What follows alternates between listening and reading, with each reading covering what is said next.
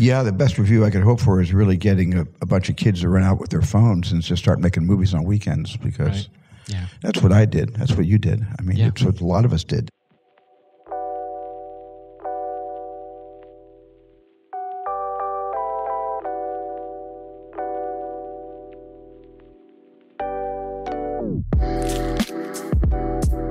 Hello, and welcome back to The Director's Cut, brought to you by the Directors Guild of America. In today's episode, a young man discovers the power of filmmaking in director Steven Spielberg's drama, The Fabelmans. Inspired by Spielberg's own childhood, the film follows Sammy Fabelman as he grows up in post-World War II Arizona and uses his camera as a window into the truth about those around him, eventually discovering a shattering family secret. In addition to The Fabelmans, Spielberg's extensive directorial credits include the DGA award-winning feature films The Color Purple, Schindler's List, and Saving Private Ryan, and the DGA award-nominated films Jaws, Close Encounters of the Third Kind, Raiders of the Lost Ark, E.T. the Extraterrestrial, and West Side Story. Following a screening of the film at the DGA Theater in Los Angeles, Spielberg spoke with director Paul Thomas Anderson about filming The Fabelmans. Listen on for their spoiler-filled conversation.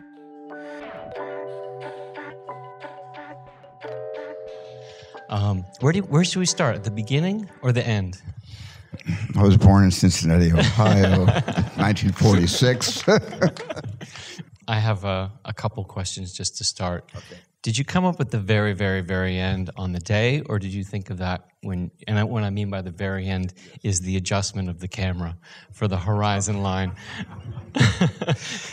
I thought about that on the day I was shooting, and I tried it several times, and the operator, was just sort of panning up. Yeah. And I was looking at the monitor, and it looked like we were supposed to be looking up there. It didn't make the point about what Ford was saying. And so I got on the camera myself because I did a worse job than my operator, and I went ahead and did it, and it still looked pretty professional. And so what I basically did was, when I got into the editing room, I blew the shot up 30%, and I sent it to the effects house, and I said, make it look like some amateur, just sort of readjusted the camera, put a couple of shakes in there. So it was all an afterthought. Oh, it's brilliant, though. It's brilliant. Did you meet John Ford? This scene is word for word what he said to me. Word for word. And that's exactly what happened. The big difference is it wasn't on a studio lot. It was in Beverly Hills in an office building, I think on Charlieville, but I'm not exactly sure because it was a long time ago, and I was 17 years old, and I was still in high school.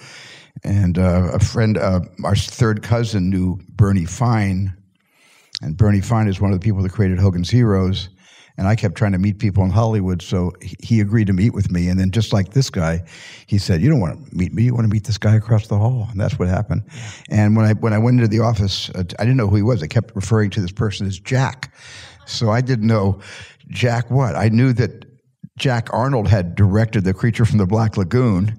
It could have been Jack Arnold, I don't know, but it was some guy named Jack, and there were no posters on the wall. There was nothing like in our film to indicate who the person was. But when he walked in with the lipstick on his face, I recognized him. My kids saw the film, and they've been quoting the horizon lines all week long. And the other thing that they said after they saw the film, I told you, was that they just wanted to go make movies with their friends. Yeah, I love that. I think that was great. I think that's fantastic. Yeah, it's sort of the best review you could hope for, I suppose. Yeah, the best review I could hope for is really getting a bunch of kids to run out with their phones and just start making movies on weekends, because that's what I did. That's what you did. I mean, it's what a lot of us did. This is, you gotta entertain yourself before you expect to entertain anybody else, and that's what this was all about. Yeah, yeah. It's so strange to see. You've always had elements of what's in this film in your films, but maybe it's been surrounded by something else. There's always been a family at the center of just about every single film you've made, but it can be dressed up in a science fiction story, or there's an alien, or there's something else. But there's nothing else here. this is it. It's just completely naked. And so it's a story, I suppose, for any of us that have followed your work for a long time, new bits and pieces, certainly, of how you discovered film and a little bit of how you grew up. But that really only scratches the surface, the things we've known before. This goes incredibly deep into the details of the story. So I suppose the question is, at what point do you feel confident enough to make the leap to tell the story as nakedly as you did here? Well, I've been, I guess, professionally working in the business now for, 54 years? So it took me 52 years. Right.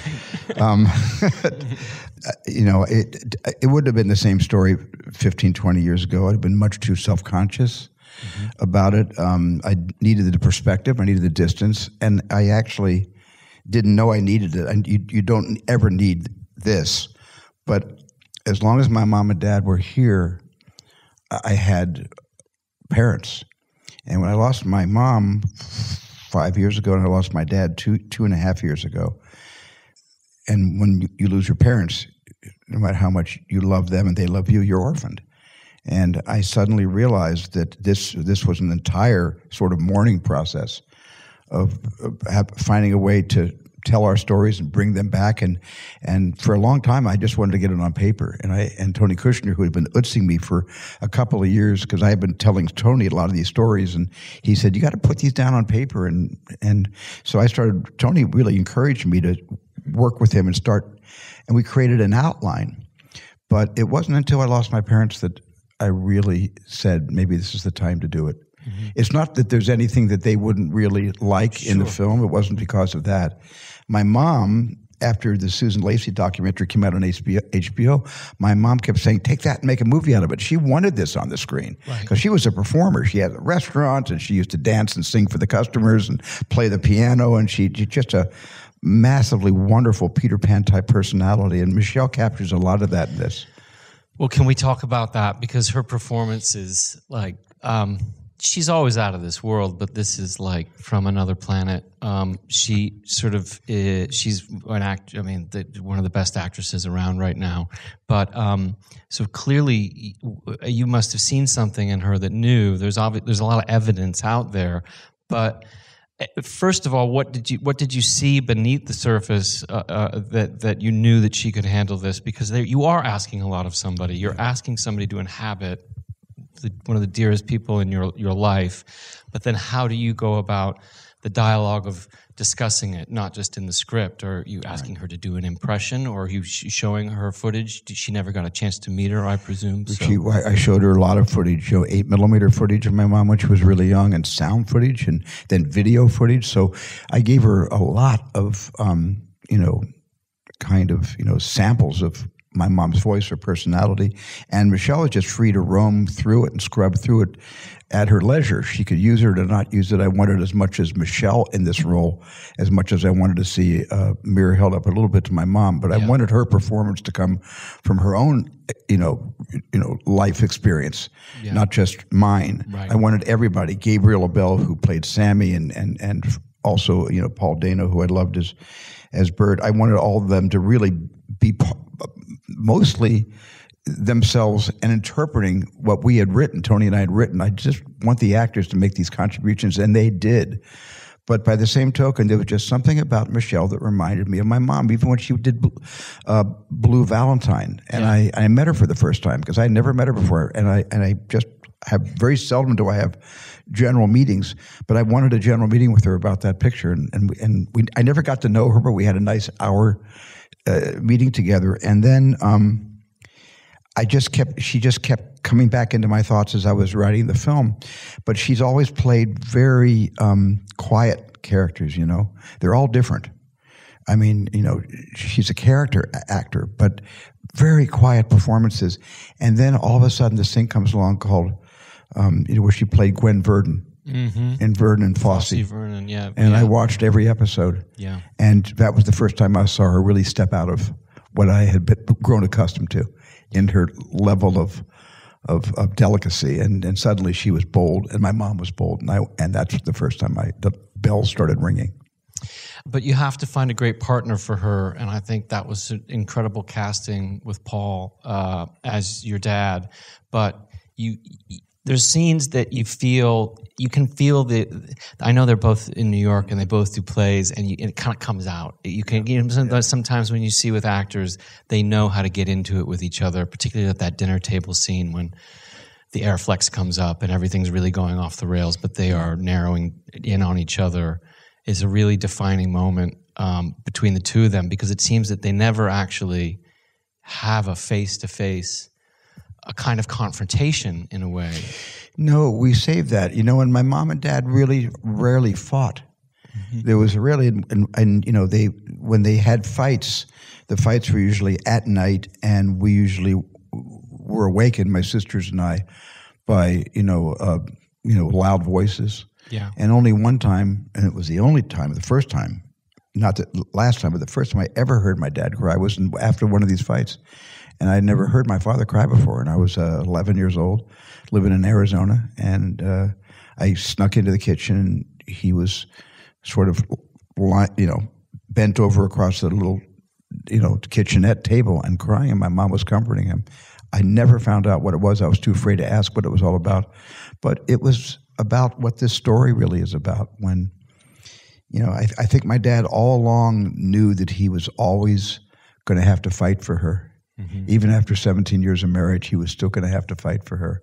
And she loved him. She admired him. The interesting postscript for this whole story, and Paul Dano has this line, which I wrote because it was important for him to say it, where he says to Sammy in the last scene that he has with Sammy, Bert says to Sammy, it's not time to say the end.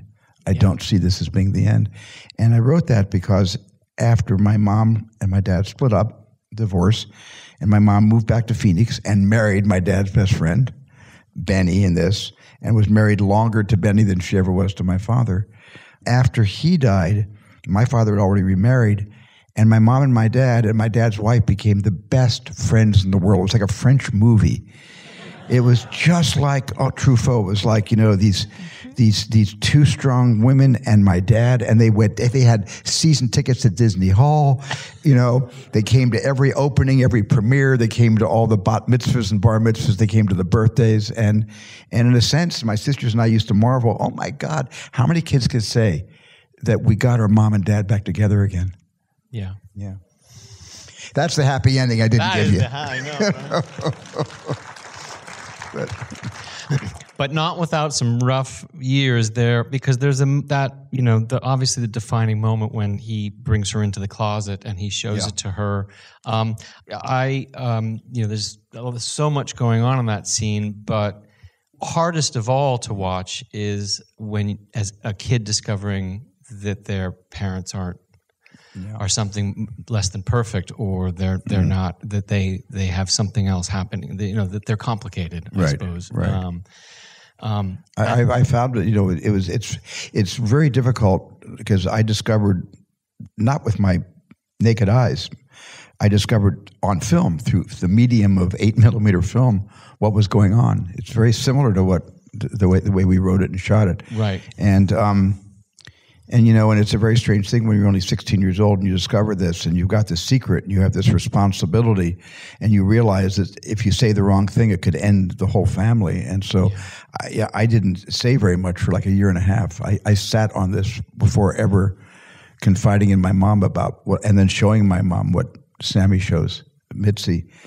But that was the time that my mom went from a parent to a person. Mm-hmm. And you're not supposed to look at your parents as peers or as people until you have your own children. Mm-hmm. But at a very young age, I was just began driving when I'm suddenly looking at my mom like she's a human person and not just a primary caregiver. And that was disconcerting, and that was difficult.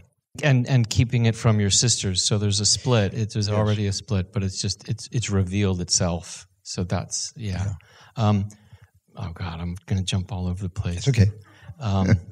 I jumped all over the place with Tony Kushner trying to write this thing. Well, let's talk about that, because you had an outline.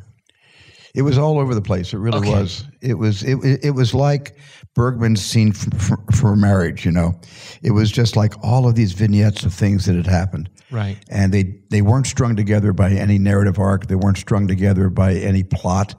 They were just literally, I was just reminiscing with Tony. And we were both writing everything down. And there's it was very anecdotal. Mm-hmm. But there was no shape to it. It was just a couple, months of just talking out loud. And I've never been to a therapist in the sense. I wasn't one therapist. I tried to get out of Vietnam, so I went to my dad's therapist for about 2 months, thinking he'd write me a letter saying that I was crazy and I was going to have a psychotic break and couldn't go. But when it came time for me to pop the question and say, "Can you write me a letter?" He really supported the war and would not write me the letter. So I stopped therapy. I stopped Freudian analysis right there on the spot.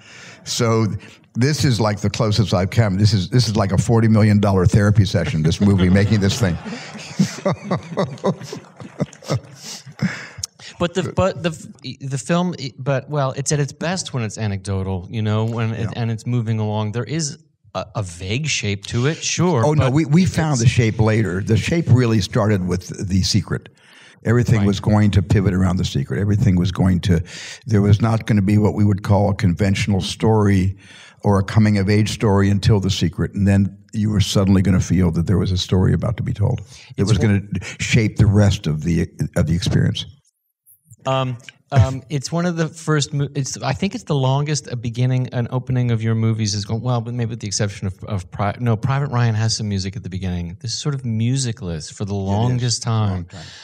We've talked a lot, you and I, over the years about openings, and obsessed about openings and go back and forth on openings. When did you have your opening, or when were you firm with this is the opening? The opening will be walking into the greatest show on earth, and I'm just going to take it from there. How did that? That was the first story I ever told Tony. And Tony said that has to be the opening. Because the first story I told him was because the first movie I ever saw was The Greatest Show on Earth. And my parents thought they were taking me to a safe film, a film that was going to be a family safe film.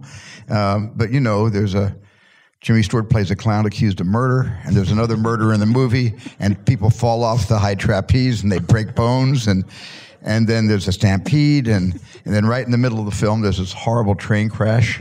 And I was completely freaked out. I remember like it was yesterday. I was 6 years old and freaking out. Plus, it was a betrayal. We stood in line for about 2 hours in Philadelphia. We had to go to Philly to see. The movie says New Jersey, but we live in New Jersey. We had to go to Philly to see the film. And it was 2 hours in the cold to see this movie. And my parents kept saying circus, circus, circus. So I thought we were going to a circus. I thought we were going to open a door and there was going to be, elephants and giraffes and it was going to be a thing because I had never seen a movie before. And I walked into this place and it was just a bunch of seats, this color, exactly, red seats, all looking forward, and full house. Everybody had gotten in and sat down, and suddenly a big red curtain opened, and a bunch of grainy color images came on the screen. I had never seen color before, let alone a movie. And for about 10 minutes, I just felt that they lied to me. They absolutely lied to me. They said they were taking me to a circus, and that's not a circus. It's so brilliant, though, the way that it's constructed and written, that they're going into the movie, but kneeling down into frame. You meet Dad, and you see Dad's absolute vision of the world, the scientific explanation of a series of pictures that will move, and your eye, persistence of vision, and then over to Mom. And you think I understood a word he was saying? No. I love the way Paul plays that. And then you meet Mom, who explains it in a completely different way. And that was basically how we wanted to establish their characters. Yeah. We wanted, Bert to define his right brain and for Mitzi to define her left brain. Yeah. And so it was very clear at the outset that this was a family of artists and scientists. Yeah. The score really just extends from her piano to me. I suppose is that something is that where you first noticed it? No, I first noticed a score that felt like the sound of a train. Oh, wow. That might have been a sound effect or it might have been strings, but they seem to be two things bending together.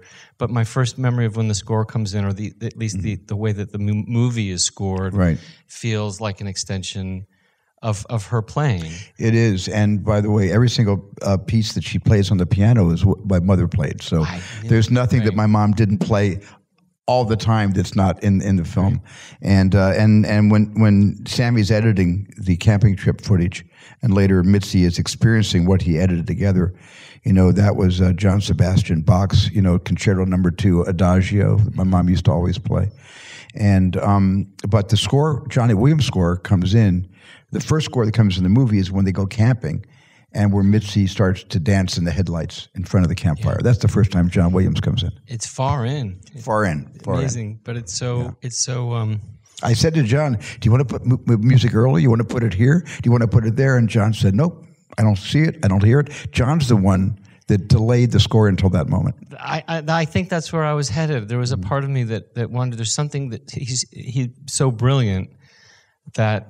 There's something that I guessed in my mind about a conversation where somebody that he's so intuitive that he might say, it's about the notes we're not playing. There's nothing to play to here. These actors are doing all the work, and there's something so still about the film, which isn't something that you would do normally, to go that long, to really let it go without. Well, I wanted the scenes to all sort of breathe, and I thought we had enough incident in the film that I wasn't going to bore all of you too much, I hope. But I just wanted these scenes to play in almost a feeling of real time. Yeah. Can you talk about the challenges of working with an actor who's going to play a surrogate for you, who's going to be your stand-in, to find that actor, and then I would only suppose alleviate him from the stress. I mean, I've never seen him in a film before. No, this is his first film. It's his first film. He was 18 when he made the film. I think he's just turned 20. Gabriel Abel he's a Canadian. He's from Vancouver. Wow. And he came in at the last minute. This is what usually happens. I either find the actor at the very, very beginning, like I found, I found Rachel Ziegler to play Marie in West Side Story, literally the first day of casting, and then waited 8 months before I could trust that I wanted to cast her. I kept looking at everybody else, thinking that if she's that good, who else am I going to find? But Gabe, I found probably 5 weeks before we began shooting. Yeah. Okay, so you're in his shoes. He has 5 weeks. He's just been cast, not just in the Steven Spielberg movie, but he's playing Steven Spielberg. How do you settle that down? How do you help navigate what must be going on in that young actor's body? I felt really bad for him but to his credit, he took the initiative. And after he got the part, he insisted 2 to 3 times a week on these 1 to 2 hour Zooms with me, where he interrogated me for 1 to 2 hours, like on a Monday, Wednesday, and a Friday. And I just sat there. He was in Vancouver, and I would just answer his questions. And he literally, it was like a deposition, And it was kind of amazing because he's so smart, and he wanted to represent me, but at the same time, I kept saying, but I want you to interpret, not represent. Because you need to represent yourself. I need your intuition. I got my own. I know what to do with but you need to find this character based on everything that's ever happened to you in your life, everything that's similar to the script that might have happened to you. You just need I need a reflection of you, not of me. And he'd said, well, can I walk really straight like you? Can I do that? Because he was looking at all these little home movies that I sent him of me and the Boy Scouts. And I said, yeah, you can walk straight like me. And he says, and you have this really lazy smile. You have this really kind of silly smile. Can I do the silly smile? And I said, is it really silly? And he says, well, you kind of have a dead upper lip. And he's looking at me on Zoom. He's like this. You kind of smile, and I would smile for him. Yeah, your kind of upper lip doesn't move. It's kind of just spread out across your face. So going, I'm going to have trouble with this kid. Oh, my God. But he was very observant. and very conscientious. And once we figured out, at one point I sort of put an end to all the Zooms. I said, let's do this in person. Yeah. We'll be masked, but it was right in the middle of COVID, but we'll do this in person. And I just love what he did. And he found himself before he found me. That's the most important thing. And that's what I kept emphasizing to him. Right. I know that we've talked about this before. Generally, this sort of, if you've ever, has anybody ever been to a DGA dinner where Steven's there, or a DGA awards? All anybody talks about is Steven. If you're there, the last DGA awards, we all just wanted to pay tribute to you. And every time we get together, I think everybody asks you the same questions because they can never really believe it. They say, "Well, exactly how do you do these shots?" And you just say, "Well, I come to the set and I just kind of make it up." And you try to. You're very instinctual. But there was one sequence that felt really very planned out. It felt like an action sequence that you might do, and it was when he's discovering, like, the Zapruder footage. Yes. It's very musical. Every shot is in its place. It takes a long time to get going. The tension of the scene actually starts a couple minutes before. Did you plot that one out a little bit more than just sort of going instinctually? I had to, because obviously it's a construction, and it's a little bit of like Blow Up, David Hemmings movie. It's a construction, and because of that, and it was also going to be backed into that Bach piece. So and there's several times where the Bach piece tightens and becomes tense. And I knew exactly what scenes needed to arrive when the Bach piece got there. Sammy's discovery had to be exactly in sync with that. So it was a little bit of marking time, right? A little bit of just sort of not letting you think anything was going to come out of this. He smiles and laughs a bit at the antics of his mom and his sisters, and then he starts to see a couple of things that he doesn't quite understand. And so that was a constructive scene. No storyboards. I just did a shot list. Just did a shot list. Yeah. It's magical. And I have to say that Mike Hahn and Sarah Burchard, my editors, I gave them a lot of leeway on a scene like that. I had it planned, but I wanted also to see what they were going to do with it. Yeah. And I have to give them so much credit for that sequence. Michael's been with me for 41 years, and Sarah's been with us now as a co-editor for almost 14 years now. It's amazing. Just talk a little bit about. I'm assuming Judd Hirsch's character is real. He's a real person. His name is really Uncle Boris too. We didn't change his name, right? Because I felt he'd come out of the grave and strangle me. So he's terrified all of us. So I made sure that we kept his real name, Uncle Boris. He's Ukrainian.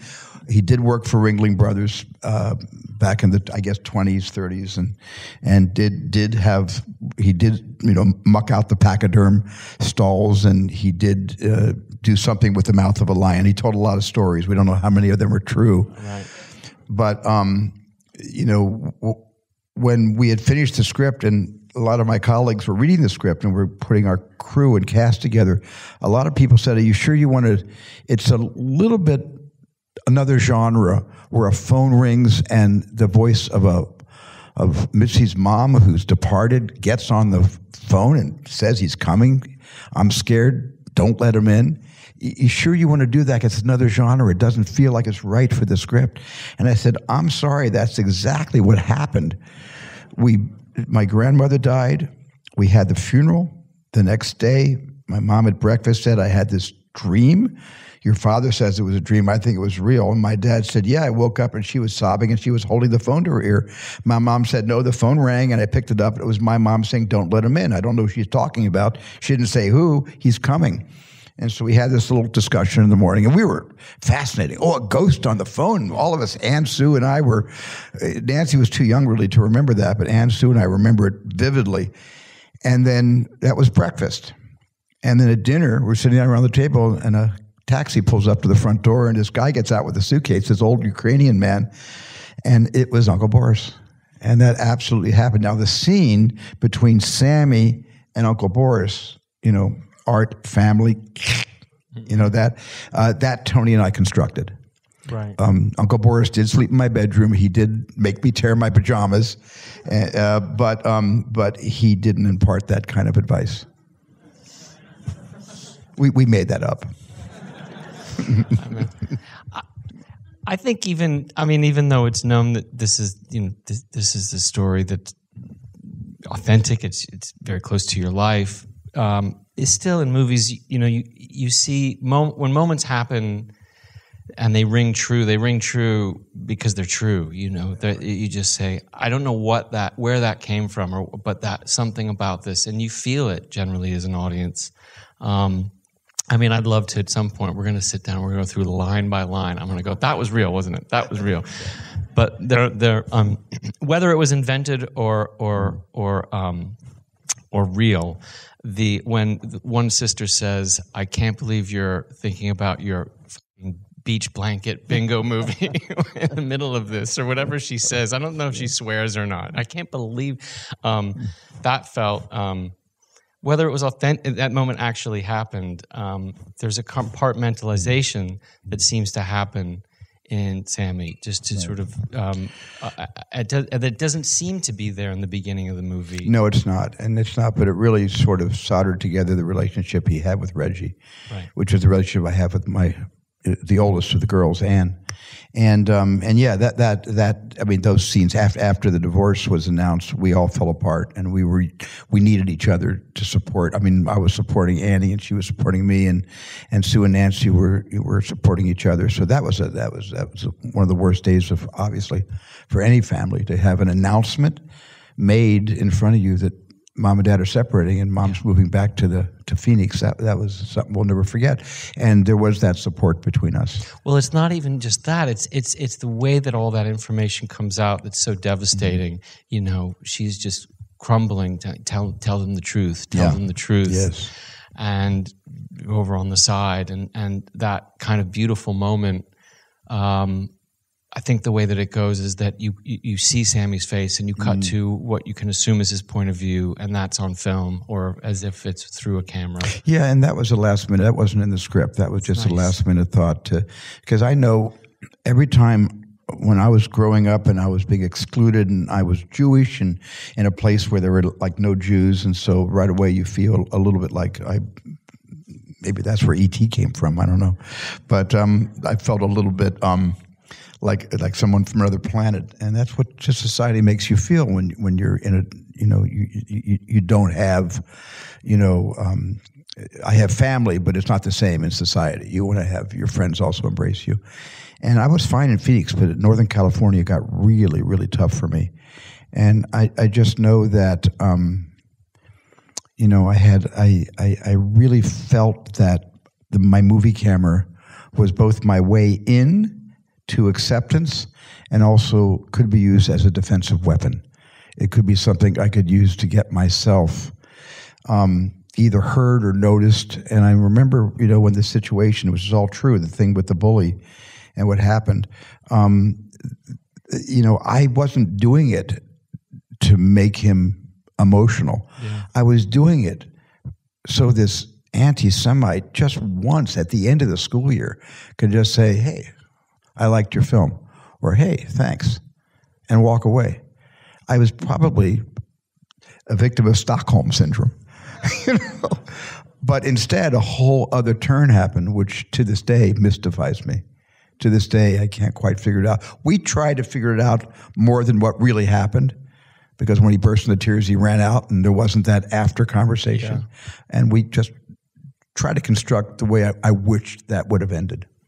But I still think it retains some of its messiness and confusion, which is really good. Yeah. It doesn't get all wrapped up. It doesn't define what it is. No, it doesn't. Yeah. It's still everyone's, even that anti-Semite's got some kind of internal battle going on in there. It just got messy, which was so nice.